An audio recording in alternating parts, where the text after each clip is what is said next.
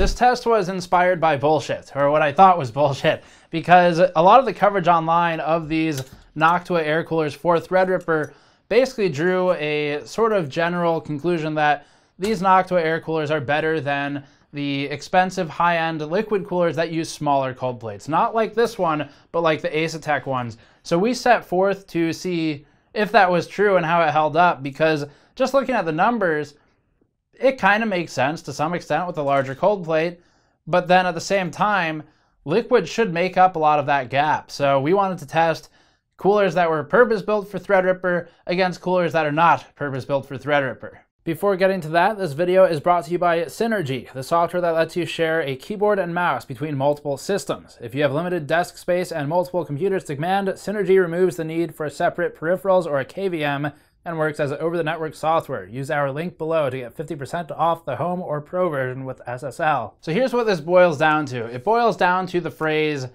the Noctua coolers are better.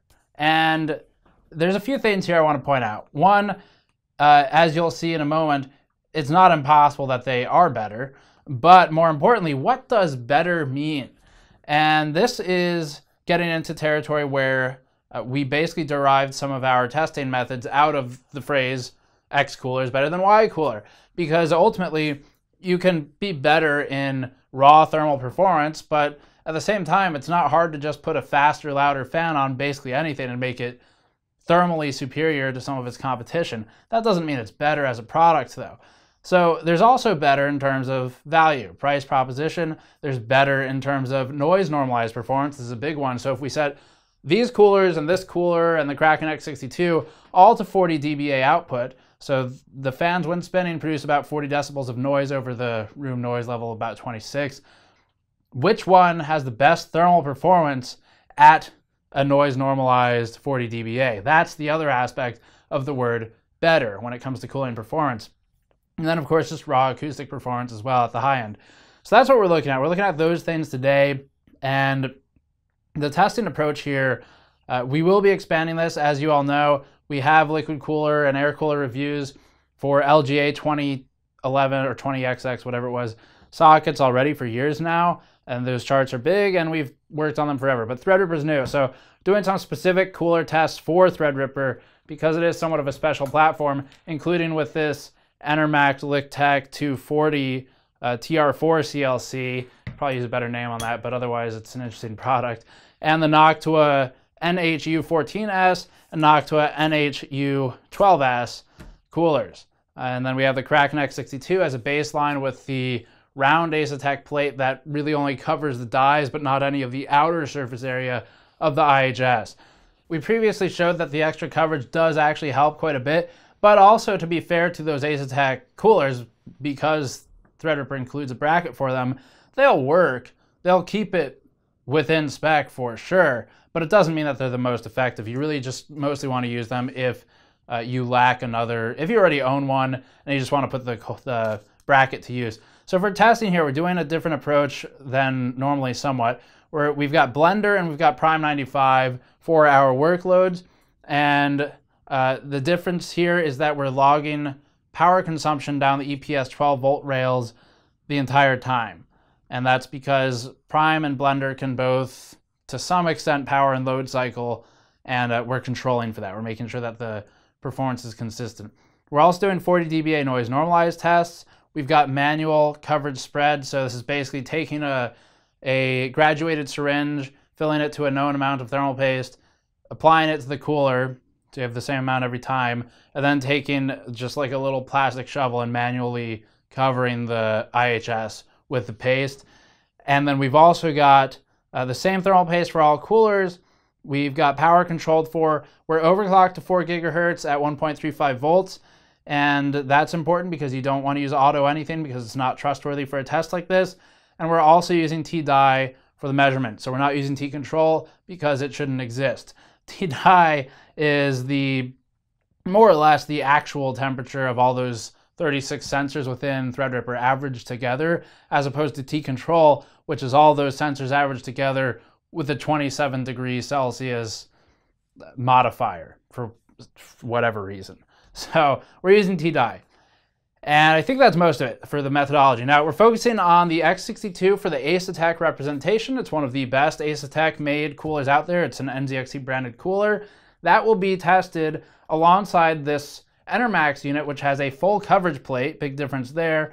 And then we've got Noctua for the air coolers. We'll be expanding into other Threadripper cooler reviews in the near future, but this will get us started. First, to address the concern of outputting roughly equal power between tests, we clamped the EPS 12-volt cables during all tests for all coolers, then compared power consumption between runs. Prime 95 load cycles at somewhat predictable intervals, shown in this over time chart, and we can synchronize our data averaging to only pull data from the peak cycle. The heaviest power cycle produces the most heat, as you'd expect, so we're averaging from that height.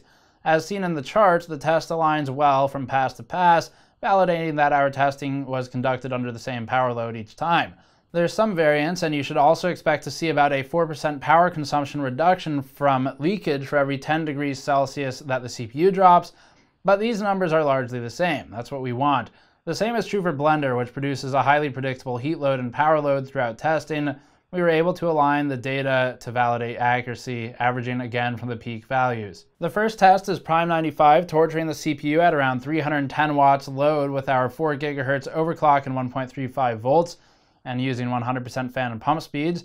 The Enermax Liqtech 240mm TR4 cooler performs the best of the lot when disregarding noise, plotting an average T-die of 50.7 degrees Celsius over ambient, with the 10-second peak at around 51 degrees Celsius delta T. This positions the cooler significantly ahead of the NZXT Kraken X62 with a more limited cold plate contact area but a bigger radiator, which is at 63 degrees Celsius over ambient.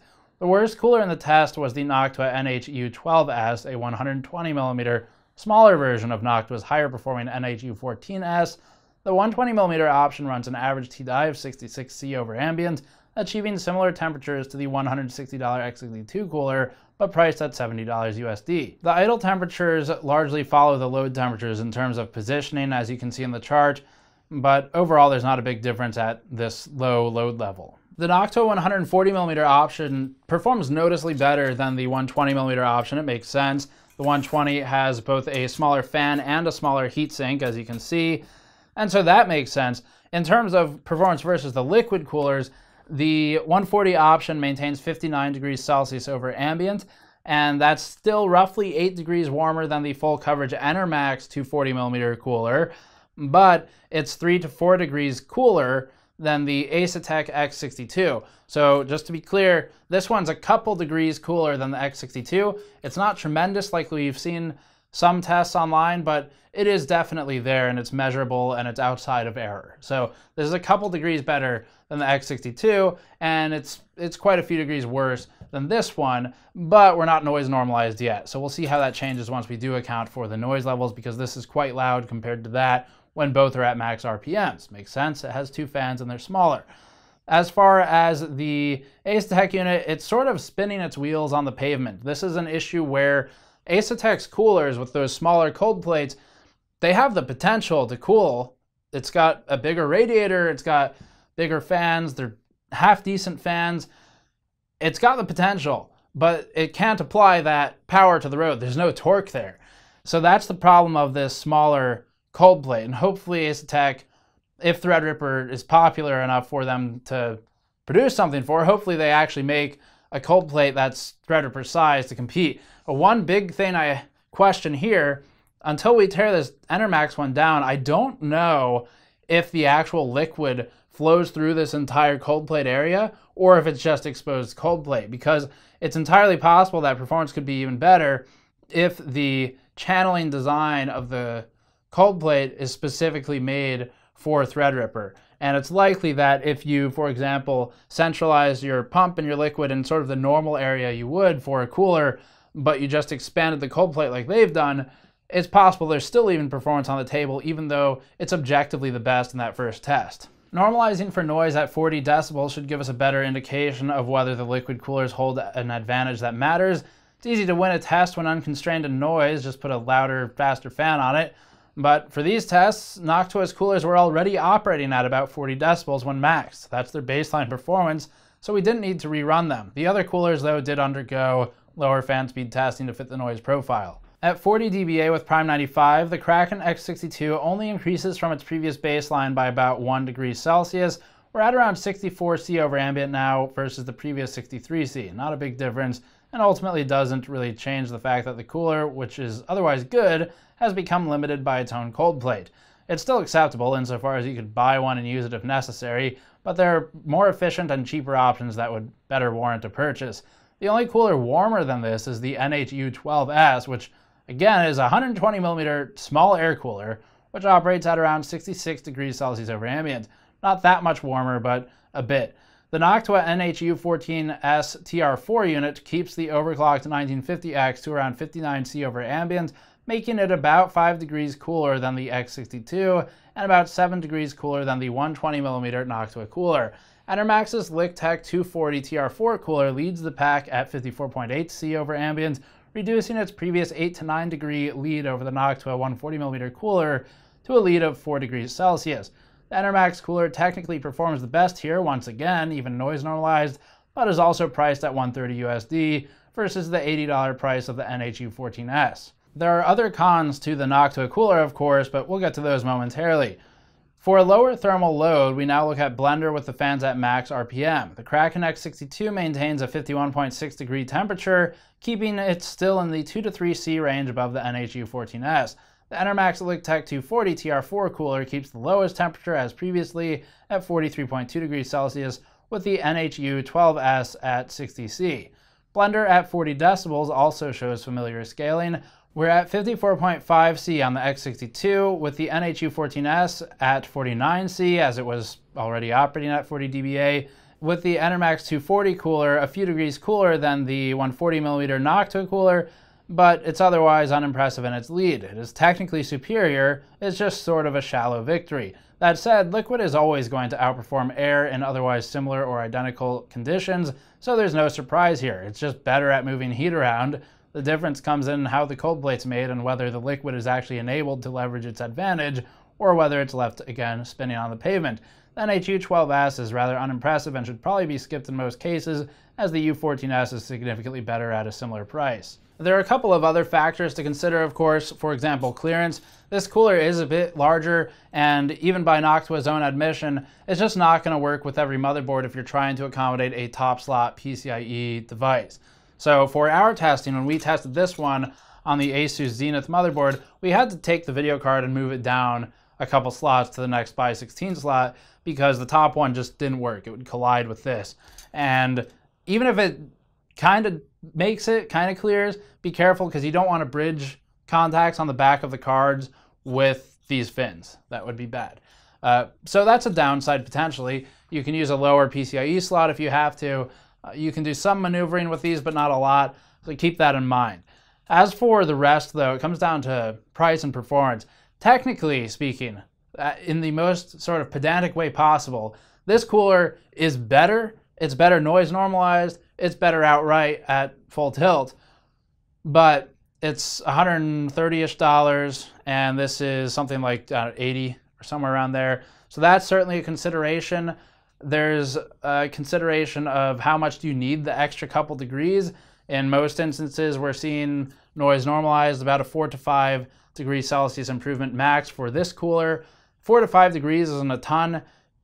If that matters to you, you probably know who you are, and you're probably buying something better than this anyway. They have a 360 option as well, we'll test eventually. But it's a good cooler for something that's got a Threadripper size plate. It's also Enermax, which means that if other companies decide to get into the game here and produce their own full coverage copper plates for liquid coolers, we would expect that there's potential for more improvement there. Enermax is first to market with this, which means that they're probably cutting corners somewhere. I mean, I would expect to see things improve with time. That's just how product development works, even from Enermax. So you'd expect that the future iterations would improve more, but as it stands today, it's really not that distant of a fight between this and this one. The NHU12S, I'd say skip entirely, unless you're in a situation where you really need that clearance for that top PCIe slot, and you also need an air cooler for some reason, which is also a consideration for liquid, because if you're in a really tight case and doing something with a smaller board, which there's not a lot of those Threadripper because the socket's so big, but that's a potential use case for liquid. There's a smaller footprint, so keep that in mind. But there's your data, though. As far as my thoughts on this, so I went into it, like I said, expecting that something like an X62, which is one of the best Asetek coolers, would perform more or less equally to this cooler, if not slightly better, because it is a good cooler. But the thing is that cold plate in the limited contact area really comes back to bite Asetek in ways that surprise me a bit, because what happens is this one ends up leading by a couple degrees. Now, it's not as big of a lead as we've seen some other places, but it's still somewhere in the 1 to 4 degree range, depending on the test and the noise levels, things like that. Once you normalize for noise, the Kraken loses a little bit more ground, but not a lot. So that was genuinely a bit surprising to me, just how much the cold plate matters. We had kind of tested it on Noctua previously between Noctua coolers, but not against liquid.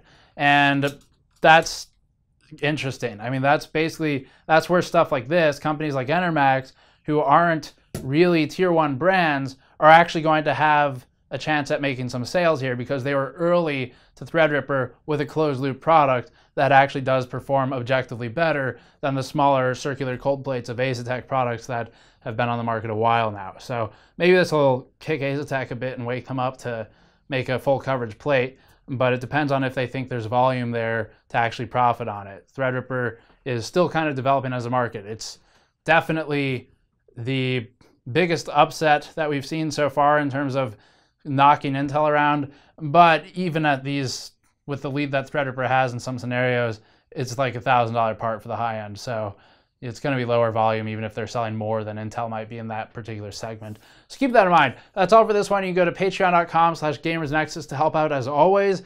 You can subscribe for more, and you should, because we'll have more of this coverage up soon. And store.gamersnexus.net to pick up a shirt like this one. I'll see you all next time.